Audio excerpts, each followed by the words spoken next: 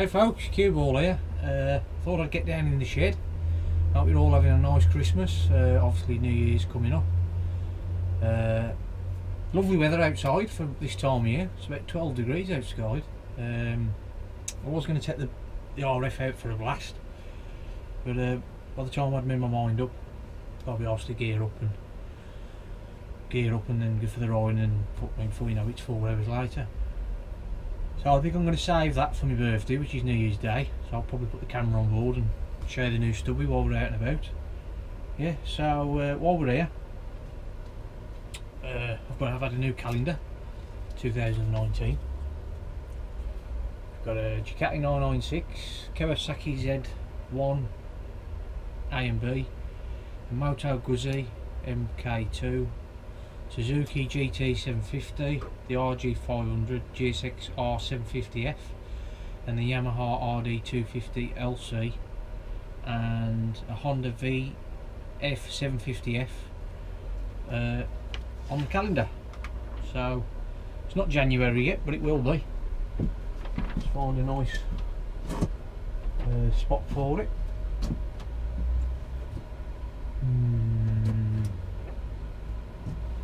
Perhaps over here, eh? Hang her up. That'll do. And we'll get a little ornament for the shed. So that's that done. Yeah, so today's video is going to be an oil change on the Bandit. So first things first, I'm going to fire the bike up, let it run for a few minutes.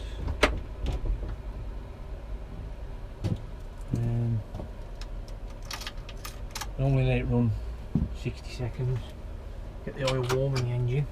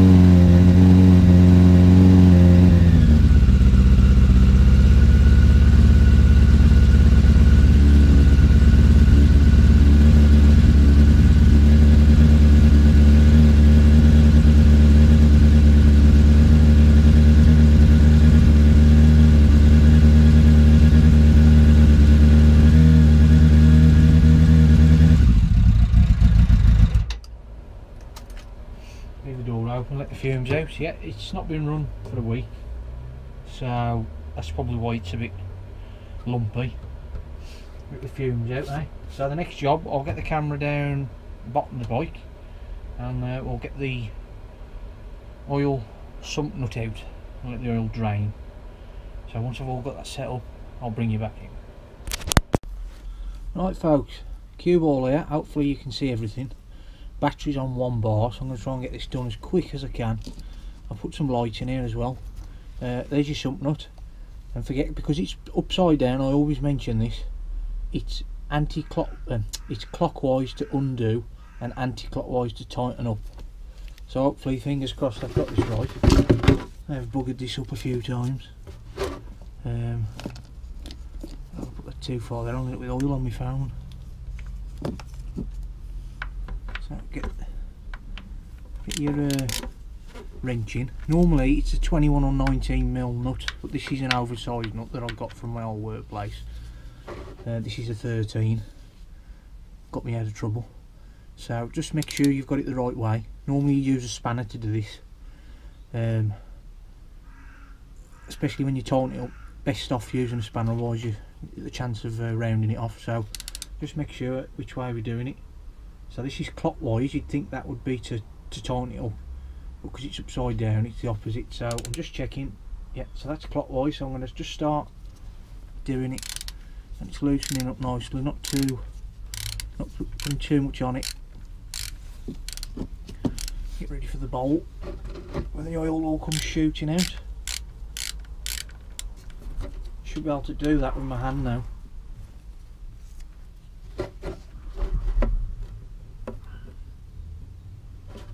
what I'm going to do, just going to put that in there with it. Actually, I'll do that with my hand. Should work out better. It's a bit of a fiddly job, bear with me folks. So I'm just going to do this with my hand now. And just watch that oil's going to be a touch hot.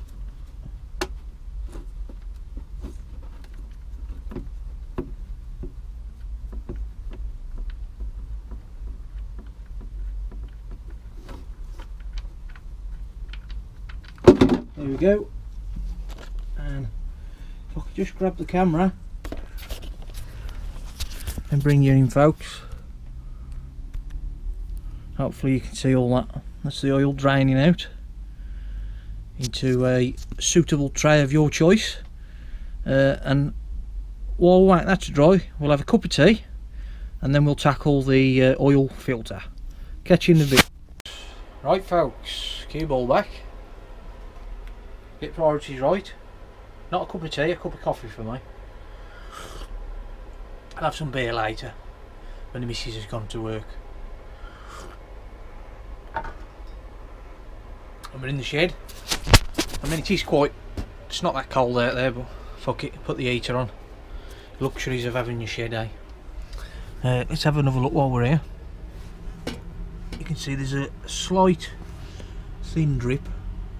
So I'm just going to give that another 5 minutes so we get all that old oil out, and then we're going to tackle that oil filter. Right folks, Cueball back. There's still a little bit of oil coming out. I'll just put that little cap there for now, I'll keep an eye on that. I've pushed this over. So now we're going to tackle the oil filter. I can just get that in there. So, just there. So if I can just get a bit of light in there for you. I don't know if you can quite see that.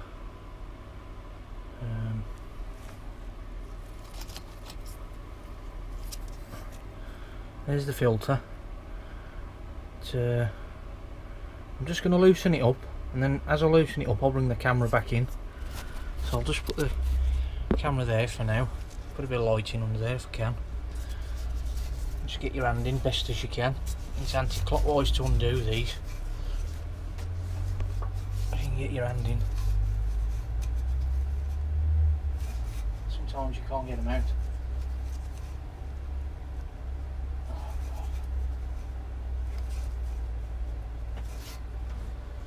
So I'm just gonna, first things first, I'm just gonna loosen it up. Right folks, after a bit of consistence I've managed to start turning it round. And what I'm going to try and do is bring it a bit of light, see if I can get you in there while I'm doing it. It's tough to get a camera shot from here because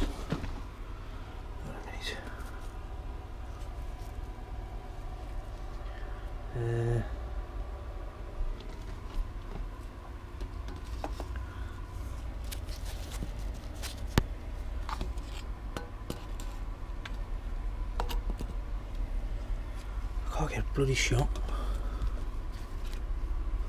Right. I'm hoping that's enough so you can see.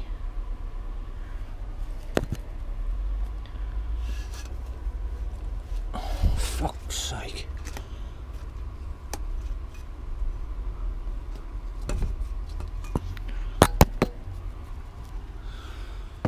I'm just going to loosen it up.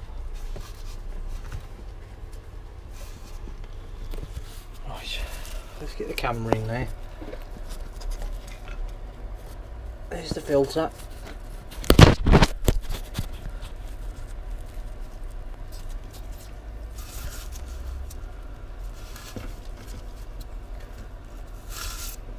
Make sure you've got something underneath you. You can see the oil coming out. If you can see there on the camera. Just loosening it up.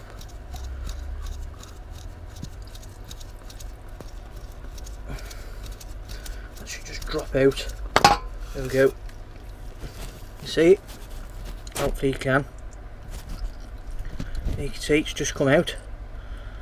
Well, now I'm just going to drop it into this oil tray. It's just a bit fiddly. You try doing a service on your bike and filming it if you've only got one pair of hands. So, I need to get the filter out of the bike. Side. Just drop that in the old oil. Right, I'm just going to clean up, and then we'll grab the new filter. Right folks, Cueball back. Just oil filter, no particular brand. This is just one that I get from someone that I know for a discounted price. Just take the plastic off the filter. Take that heater off. I'm fucking sweating in here now.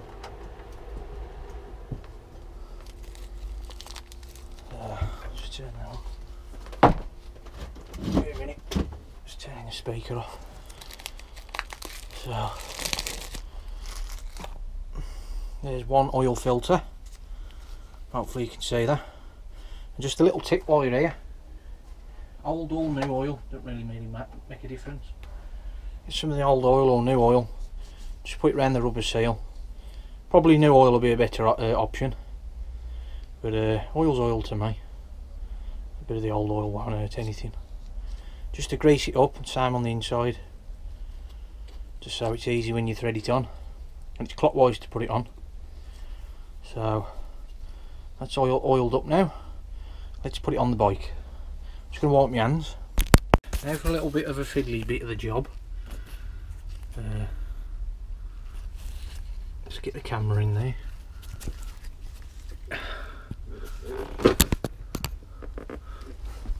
I've put the filter in ready.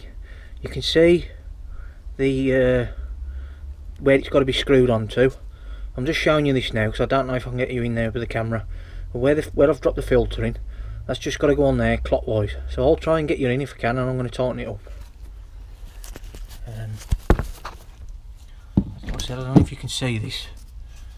So I've got the filter. I'm just going to try and get it on the bike now. It's just a little bit fiddly. But once you feel it, oh, that's on. I think. Yeah, that's it. Oh, now I can bring the camera in. I've got the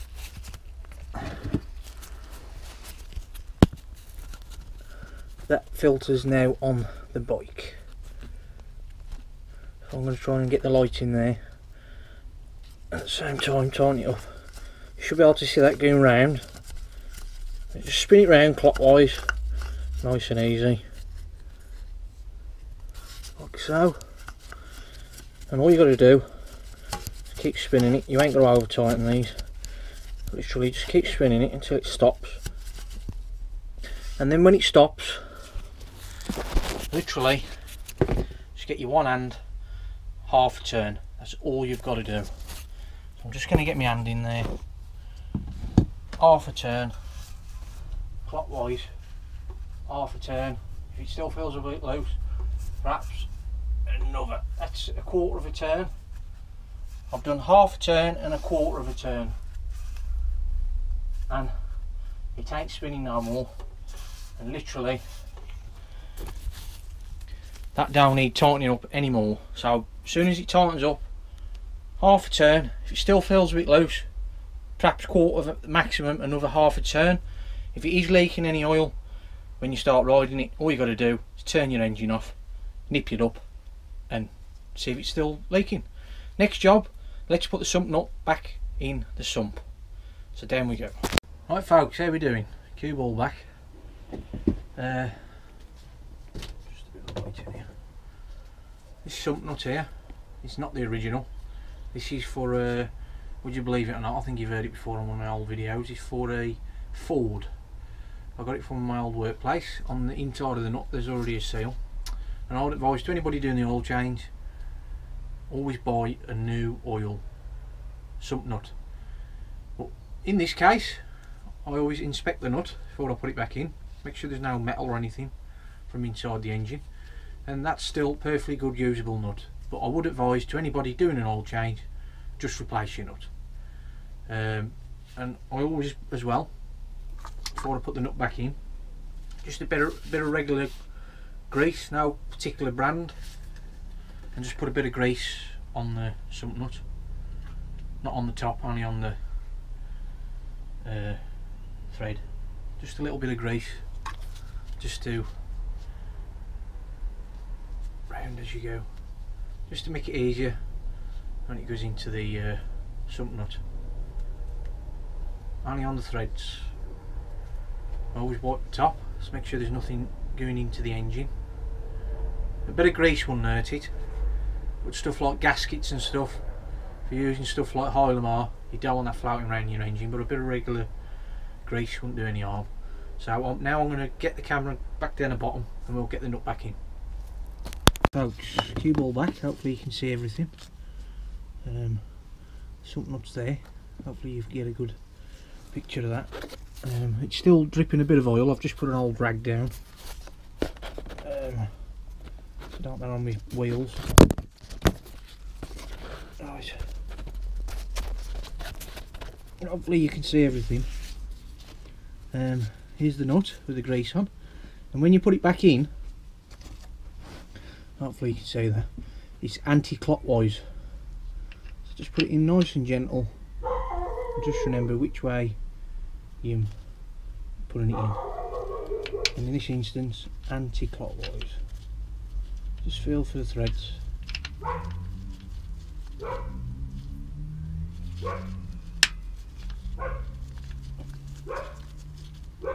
So this is not the original nut. I'm going to get the 13mm socket.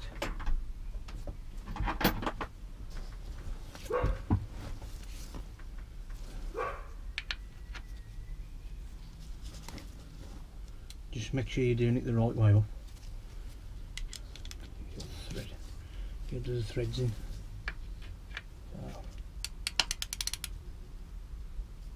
Anti-clockwise.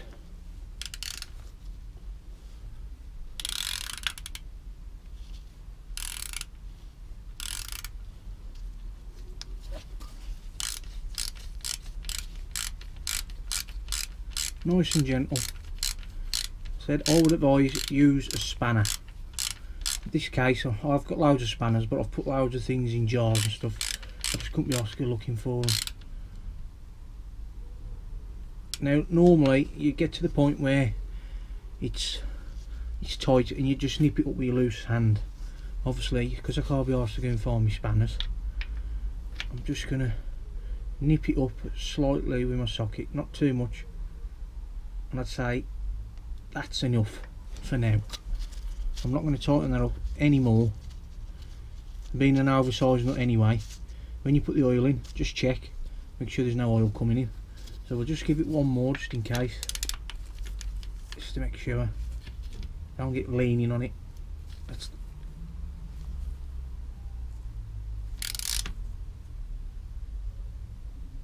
I'm not going to tighten it up anymore. To be honest, while I'm here, I'm going to get a spanner and I'm just going to just check it. So 2 seconds. Right folks, cue ball here. I've got the spanner now. Like I said, a normal sump nut would be a 19 or a 21. Because this is a different sort of nut that I used to get me out of trouble before. It's a 13, so I've got my spanner. Don't forget, anti-clockwise. Just make sure you're doing it the correct way. Clockwise, anti.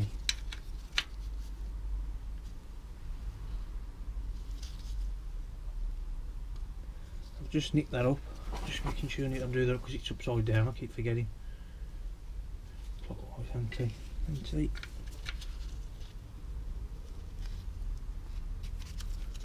So you don't really need to tighten it up much. That'll do. Literally, just get your weakest hand now, and just lean on it a little bit, not too much. I'd say that is about as much as you need to tighten that up.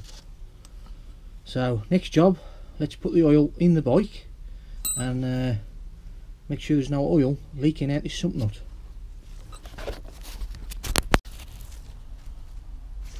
First job is get the light in there, a bit more light in there.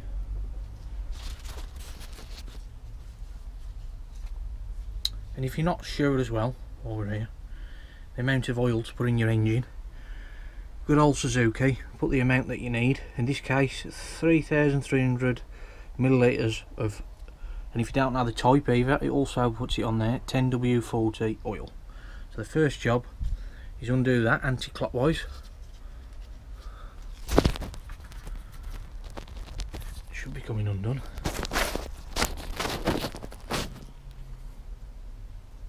Okay, that's tight. I'm just going to undo that. Managed to get that undone. For some reason it was a bit stiff. So anti-clockwise to undo that. Put that somewhere safe. And then the next job, put your oil in there. Cueball back. So the last oil video I did, I just put it in with my arm. The missus was throwing one of these away, so I thought I'd have that come in handy for the next oil change. As you can see on this jar, just get the 2 minutes touch screen on the GoPro 4, 1000 millilitres, so it'll be 3 of them and then a 300, and then you'll know exactly what's in your engine.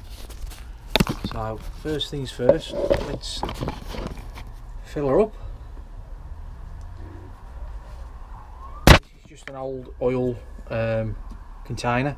I said I don't buy my oil from dealership anymore. I know some guy and he gets it a little bit cheaper for me, but normally if you did buy it on eBay or wherever you buy it from, I normally buy this Motel. This is a different type obviously, but it's got a different oil in there. It's 10W40. So we'll put 1000 millilitres in to start with.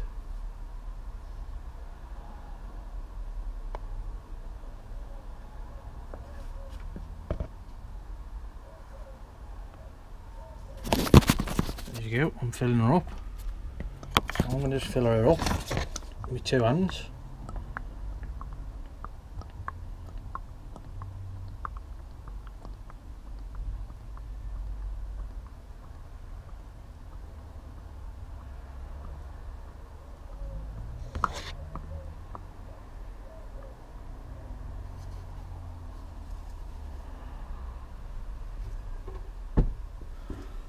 As you can see, 1000 millilitres of oil. Next job is to put her in there.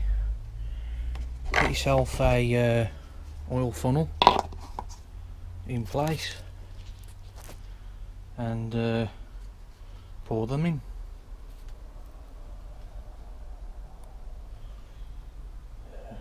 I do prefer my 2 hands,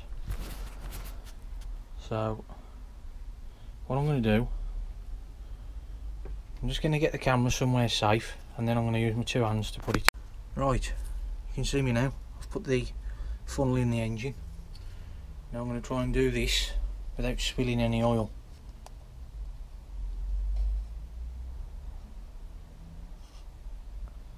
At least you ain't got to keep checking the oil. You know what the amount that's going in your engine. This funnel's, I've got a better funnel than this. This one's an awkward one.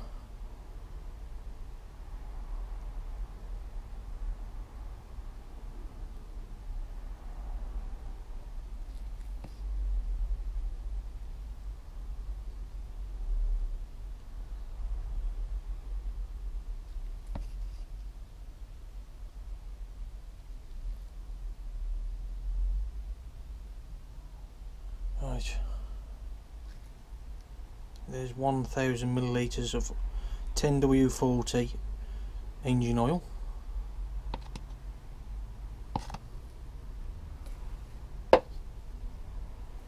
And all you do now is do another 2 of those and then a 300ml, and then once I've come to the 300ml I'll show you putting the last bit in, and then I'll show you a little trick on the Suzuki Bandit that you can check your oil level without using a stick. Right, doing folks, Cueball back. Last part of the job. Make sure you can see everything there. 300 millilitres of oil. Last little bit of the job.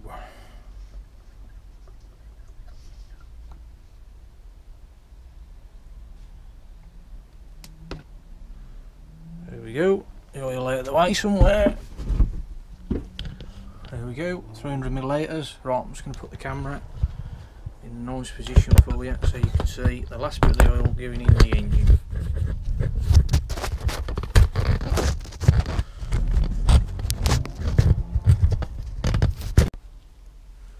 Right, last bit of the oil.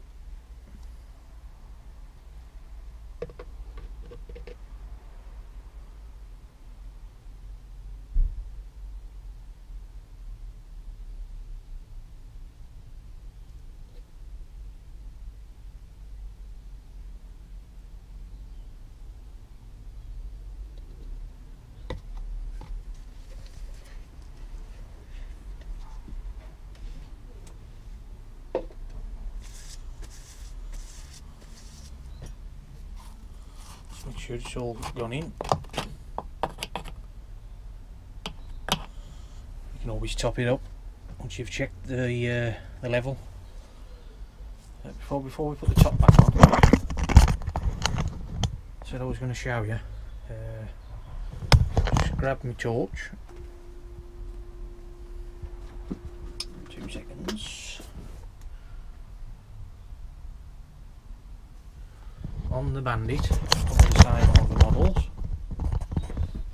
you have a oil glass eye, and in this instance the bike is on its side stand. Normally I put it on the centre stand, but in the shed it don't like doing that because of the wood. So we're going to level the bike up and check the oil level.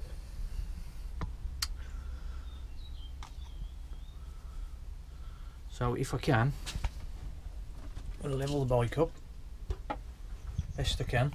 So I can, what we'll do, get the extensions on this tripod. See if we can get you in there best we can. Hopefully you can see that.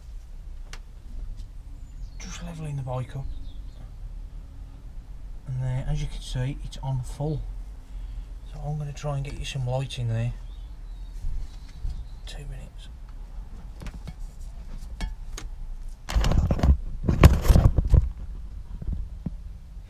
You can't quite see that.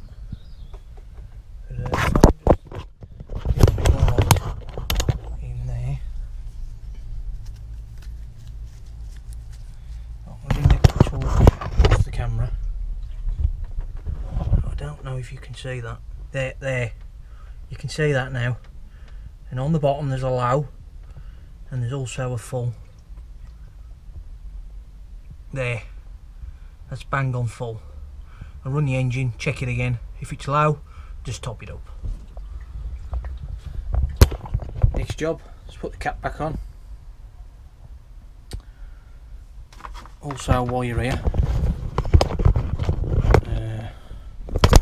take that out of there. Is the cap. Let's get a bit of the oil at the funnel. Let's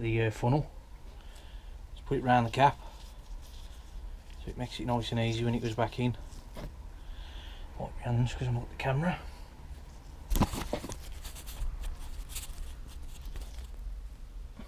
So you try doing this. I'm trying to film it at the same time. And the next job, just tighten her up, finger tight. Next job, fire the bike up.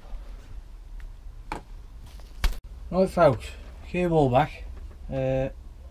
Just forgot to mention, just before you do anything, I'm not going to show this on the video, I've showed you a number of times. Just get underneath the bike, check the oil nut, just make sure there's no oil dripping out. If there is, just nip it up. Same with the oil filter. Overnight I'll just leave a nice white sheet. If I see any oil dripping, I'll nip them up. And the next job is fire the bike up. I showed you this tip before. When the bike's on, the oil light is on. When you fire the bike up, that will stay on for a few seconds because you've done the oil change. If that stays on, turn the bike off. It means you've got problems with your oil. If it goes off, everything's running, just leave it running for 60 seconds. See, stayed on for a few seconds. goes off. If it stays on, cut your engine. But in this instance, it's gone off. Happy days.